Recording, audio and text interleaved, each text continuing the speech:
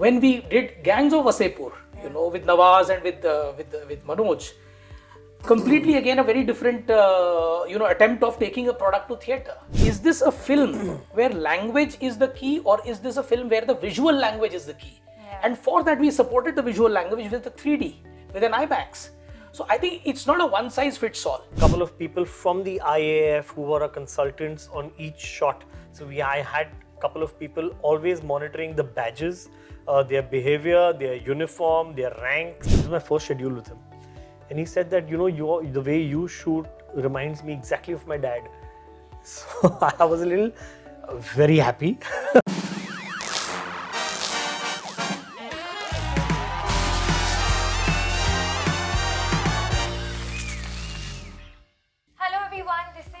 And welcome to Instant Bollywood. I'm with the makers of Fighter, Siddharth and Ajit. So nice to have you, and congratulations. I watched the film and I really liked it. Yeah. So kudos for that, and getting this genre to us, which we haven't seen before. And my question to you is that जब हमने ऐसा पहले देखा नहीं है, seeing aerial combat, and it was so much fun to actually watch that film. It was very entertaining. As a director and producer, how do you feel like, is this going to be bankable, because it's a huge risk, and at the same time, you're introducing something new which people haven't seen, and we've seen like the results before where Top Gun really didn't do well in India. So did you have that kind of inhibition? Top Gun is made by Paramount, and we bring it to India. So we are very aware as to what Top Gun did, because it was globally a $1.5 billion film, but in India it struggled to even touch 50 crores. So going in, we were very aware that what we are not making is a niche, urban, slick, only aerial action film which only a very small set of people will identify with. Very, very clear. Yeah, we were not doing that. We were not doing that, right? What we were doing is, look, we have to bring this part which has never been done in an Indian film, which is the world of Air Force, which is to be opened for the first time, which includes aerial action, but which also goes beyond that and shows their life, their pressures, what kind of things they respond to. And when you see the kind of dogfights, what is humanly going through that pilot's mind, and what is he doing, how in a fraction of a second, if he's locked, what does he do? And these are all the conversations that this film has started. I go back to the example of Queen, where a film of that kind, where people said, is it even possible people will come and watch a film like this in theatre? And it went on to create a cult. Yes. When we did Gangs of Wasseypur, with Nawaz and with Manoj, completely again a very different attempt of taking a product to theatre, right? More recently, if you see Andhadhun, we again did. People said, who will watch a film like this? And look, when we did Drishyam, people said that, but Ajay Devgan, when you take him in a Singham, he beats up the cops. You are getting him beaten up in the film, and its film name is Drishyam, which is like a South Indian name. Today, where is that film? It's a 250 crore film. True. So I think I am very conscious of the risks that get taken in this, and we were aware of the risks. Yeah, I have over the audience that they've accepted it, and they've enjoyed this genre, which is new, so new. And the thing is that I've done car chases, I've done bike chases, now I'm doing plane chases. Yeah, I mean, so you much have fun to push it and give audience that ride in the theatre, and that's what you come to my films for. Yeah, I think we were always aware of the fact that this is a new genre, and that that people will take their time to understand that what aerial action really is, because that word itself is new. Yeah. So I think we were always aware of that, and Fighter 1 is that. So Fighter 1 sets the tone of what aerial action is. People get that, people got engaged, excited about it, and now hopefully Fighter 2 will do what our ambition actually is. So we're not here to just make one standalone film. It is a world that we are setting up, and we are amazed, happy, excited, thrilled with the result, that we've got the love and the numbers across the world from Fighter, and it's exactly what we anticipated for the first part. And this is a standalone film, it's not a franchise. It's a new genre, and I think I give full credit to our audience that they have come out and watched this film, loved it, and recommended it to different people and say, you've not seen Fighter, please go see it. That how much I've heard some things like this happening. I think the word of mouth is just starting to play on the film, and the film is just started, I think. You know, I have to ask, because sir, you spoke about accessibility and also how things are going right now. In a world where everything is pan-India and everyone's dubbing their films, what was the intention to not get this dubbed in other languages? I think also that comes from our experience. For example, my experience in Pathan, for example. We realized that a majority of the audience in the South is consuming the film in Hindi. Yeah. Although we do give it in subtitles in the South also when it's a Hindi language. And I realized that they are consuming it in our primary language and they're enjoying it. So that's when I had a chat with them and said, let's only release it in Hindi because people will come and watch it in Hindi. And that's what's happening. They're all coming and watching it in one language. So look, which languages to release in is again a slightly more nuanced, discussion. So what happens is you are asking a question, will this give me incremental? Yeah, like it won't affect the numbers? No. So I think that is what people possibly don't understand as well. Yeah. That, languages may not necessarily add up. If, for example, I'm getting Telugu box office, but my Hindi number is going down there. So on total, have I actually It levels out actually. It levels out. So that's one aspect of it. There is another aspect, which is this a film where language is the key, or is this a film where the visual language is the key?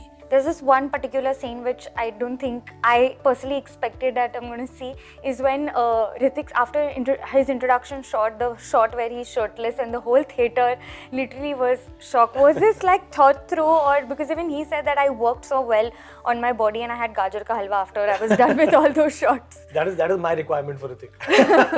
I said that I wanted to see how a pilot gets ready from the beginning, from the morning. So I said we have to go into the shower, get up, take a shower, go walk to the locker room, check your uniform out, take the helmet, zip your overall and walk out. So I wanted to show a day in the life of a pilot, and obviously you got a great body, so I want to see it. I want the audience to see it. I actually love the subtext there, because I think you've seen only one part, because what he's cutting it with is actually the anatomy of the plane. So we actually juxtaposed it with the anatomy of the plane. So every time you cut to a body part of Hritik, you cut to the wings of the aircraft. You see his shoulders, see the shoulder of the aircraft. So the juxtaposition, the deeper thought was that I was just it came across very nice visually, and even again a conscious effort to kind of get a lot of humor and a love story and high on emotions also this time. Was that like, okay, because I saw one of your interviews where you said that I wanted to do that in War, which I realized later, and then I made sure that I do this in Fighter. I made sure I did that in Pathan actually. Oh yeah, Pathan. And brought in the humor there. But this is actually also a film about bonding, about a team, about the camaraderie that happens in a team, in a unit. You have characters who are funny, you have characters who are somber, who are thoughtful, somebody who's aloof. So you have a variety of characters who come together, and you always, in every group, there's one guy who's funny. So you created a group that has an eclectic mix of people, and the bond that they have is they have a lot of fun together. They go for a picnic, they spend time around a bonfire in the evening, they pull each other's legs, they go to the Adhus, that restaurant, which is the Kashmiri restaurant in Srinagar, which lends to a very real feeling. I wanted those people to feel very tangible. Even though they're Air Force officers, they're actually real people. They have real fun. एक दूसरे की टांग खींचते हैं, मजाक उड़ाते हैं. They fall in love. They have a wife. The wife fires her husband. She pulls his leg. ये सब real चीजें हैं. And that's what I think we borrowed from real life instances, and to make it more relatable to the people. You know, I even have to ask, because actually when we were having that group interview, there was this one thing that came in my head where, because this film, talking about India and it's about IAF, do you feel like a little risky and a sense of responsibility that each frame has to be carefully shown, because you don't know what would offend whom? No, absolutely. I think we were extremely careful. In fact, we had a couple of people from the IAF who were our consultants on each shot. So I had a couple of people always monitoring the badges, their behavior, their uniform, their ranks, what they are speaking, how they're conducting themselves, how they're pronouncing certain words. So it is as authentic as it can be. So the balance was, how do we make it authentic yet commercial? And that is where I think as a director, I had to find that right balance. So that it doesn't feel like a documentary and it feels like a commercial Hindi picture. But yes, I was very clear. I wanted a very authentic film, and that I really was certain I wanted to showcase this film to the might of the Air Force. And that day, I don't want to sit in a corner and cringe ki maine kyun kiya. I want to stand there proud and shake their hands and them tell me we are proud of this film, and that's exactly what happened. We showed this film to them on 24th of January in Delhi to the Chief of the Air Staff, Mr. Chaudhary, and over 100 air marshals from across India. And all they came and told all of us was, we are so proud of this film, that we finally have a film that showcases us in the right light and showcases our pride and glory. And so that there's nothing more validating and satisfying for us than seeing them being proud of this film and finding it as authentic as it can be. No, absolutely. I think sitting here, we don't realize what they go through on a daily basis. It's quite risky. Even your bond with Hritik Roshan is so like, you know, like, you all are like brothers now. And when I heard that story of how you were scared to text him the first time, now when that relationship is a little personal also, do you all have creative differences and how do you all come to a middle ground as an actor-director? I think we have rather creative discussions. There's no differences. There are viewpoints, and what is great is that we are very aligned in our thinking. You know, the thing is that sometimes I think he also feels that we are like twins, separated, because his thoughts occur and I complete them. Oh, and so you'll have telepathy. Yeah, exactly. I think that's a secret of our creative association, because we are, touch wood, rarely out of sync. And you know, we are both very commercial in our sensibilities, and yet we know that we don't want to leave authenticity and relatability, but yet want to present a little heightened reality wali picture. So we align on that, and our sensibilities, touch wood, are in sync. I don't remember us having any really creative argument. I think I've been working with him for the last 10-12 years now. Ever? Yeah, I think the first time actually I shot with him was in Bang Bang, and we were shooting on in Similan Islands in Thailand, the part where Katrina and his character escape on the jet flyboard, and there was a jet ski chase. We finished that shoot and we were at the airport coming back, and Hritik told me that it was my first schedule with him, and he said that, you know, the way you shoot reminds me exactly of my dad. So I was a little very happy, obviously, but I was very inquisitive. He says, because you know, you have a knack of getting things out of me very cleverly. Yeah. He said, my dad knows exactly how to make me do something that I probably don't believe in, but you make me do it. Yeah. And then when I do it, I realize, oh my God, you're right. Yeah. This is the way to do it. So I think it's a karmic connection that I think Hritik and me have that I can't explain. I think I've observed. So, you know, I mean, I would say there is a creative security when these guys have worked together, and I think I've felt that that's an important element, because look, I mean, when you're dealing with stars, you're talking about people who've made legendary cinema, there is always an anxiety, how will the other person feel? And that is the creative insecurity. If you get to that space, then you are always going to be a little held back, unsure. I don't know what will he feel. I think what I see here is there is no fear as to what he's going to feel, and I think that's why the free flow of opinions, ideas, and that's where you find yourself coming on the same page. I think it's a very vital aspect for especially a big film. Yeah, and also I think taking a cue from what he's saying is that the single-minded focus is not self-ego or getting a one-upmanship. It's only the film. So when I'm saying something to him and Hritik wants to say something back, countering that, I know he's not doing it just to assess that, listen, I'm the hero of the film and you should listen to me. There's no power involved there. There is zero power. It is just purely for the film. Yeah. So I hear him out, and and he's got a great mind. And he's actually a closet director. He's got a great, why I say closet director is because his perspective is of the film, entirely a 360 on the film, and it's not only about his character. Or himself. Yeah, or himself. So I know where he's coming from is very honest, and it's very true for the film. So, and he knows that whatever I also want is not to assert my position and say, listen, I have the right to veto, I'm the director. Yeah. You can say what you want, but the decision is mine.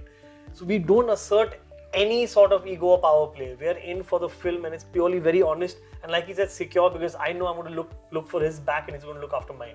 Yeah. Constantly, we are there for each other. Teamwork makes Touch wood. dream work. Touch wood. You know, even the fact that what it was a blockbuster and it did so well when commercial films were not doing that well. Even Pathaan ke time pe itna pressure tha because Shah Rukh sir was coming after a while. Do you feel like now for yourself you have an unrealistic expectation every time a film comes out? I think audiences because the put moment that. we see Siddharth, acha itna to karegi film. I think that's what I'm saying. What you're saying is right. The audience puts that. Yeah. But obviously the thing is that that's not going to deter me from trying new things here.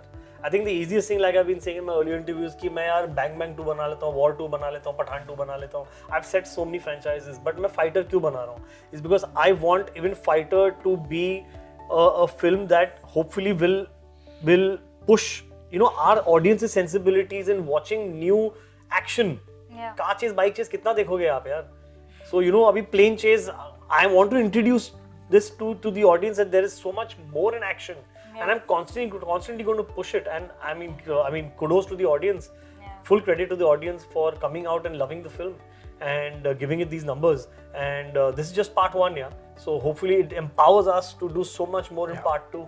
No, I've enjoyed the plane chase more than car chases and bike chases for sure. It's insane. You know, lastly, I have to ask that today also I know a set of people who will still watch Anjana Anjani and feel like so good because it's like so much repeat value to the film. Yeah.